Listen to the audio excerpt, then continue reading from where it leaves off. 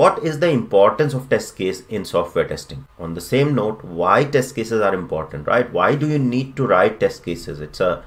Why can't we just go ahead and randomly test it? Okay, so many questions. Now, test case gives you a structured approach to test a particular test condition, right? So when you write the steps 1, 2, 3, 4, 5, and you know that you have to perform this step, after this you have to perform this step, so that gives a very structured approach to testing. First thing. The second thing is requirement traceability matrix, right? So you have the requirement, and when you write test cases, you connect or you link those test cases to the requirement, and then you know that are there test cases written for this particular requirement, right? So this gives you an advantage to find which requirements have been covered or tested, or test cases have been written. So it helps you to create that requirement traceability matrix as well, right? Third thing is it helps other team members. How? Because say for example, I am across the account onboarding functionality for this particular feature, for this release, I'm handling that, but other team members don't know how to basically go ahead and execute the test cases for account onboarding. So how they are going to learn about it? So when you write clear test cases and steps,